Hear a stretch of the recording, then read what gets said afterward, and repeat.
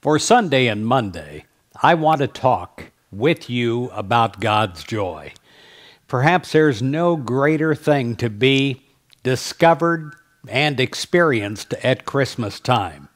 And I pray that you experience this fully.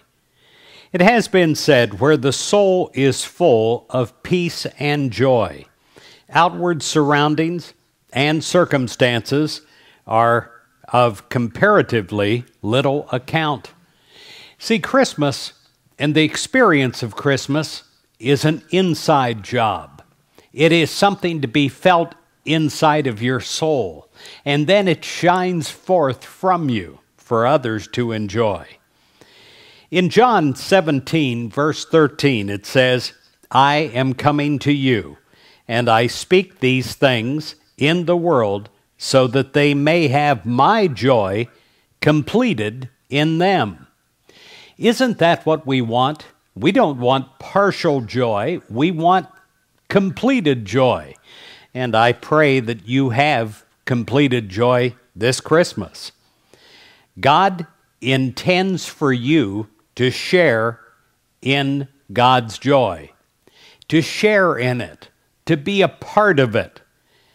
Yet, sometimes, even at Christmas time, amid the hustle and bustle of the busyness of last-minute shopping, we sometimes forfeit, even if only temporarily, the joy of God as we wrestle with the challenges of daily life.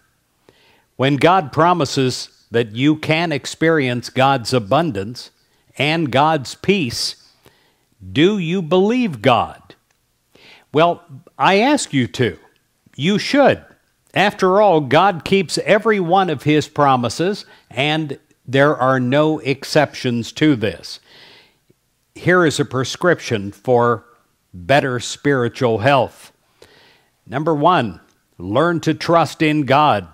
Number two, open the door of your soul to God. Number three, expect to experience God's joy. Expect it. Number four, treat this day and every day as a priceless opportunity and a cause for celebration. When you do, God will give you the peace and joy that God has promised. I pray for you and your family and your friends that you have joy in you this Christmas. And it is joy that you share in with God.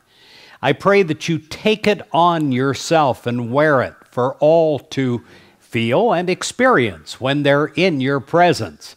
And I pray that your Christmas is truly blessed with God's joy complete.